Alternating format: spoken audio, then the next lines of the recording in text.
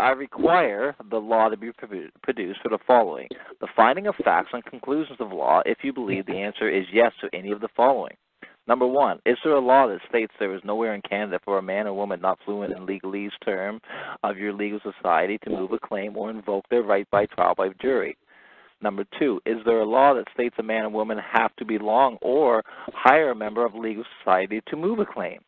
Is there a law that states if a man or woman provides justification and or excuses for the robbery of another man or woman's property, that said robber is not required to verify in living voice in open court what moves them to rob said property and or have a lawyer testify on their behalf?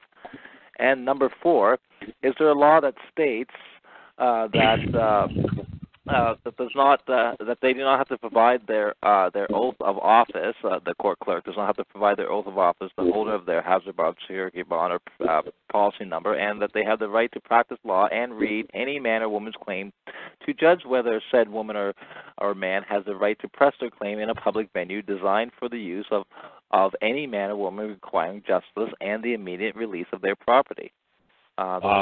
Yeah. No, what's funny is I see some of my words, and man, they rang out so good. She understood the word press meant. She used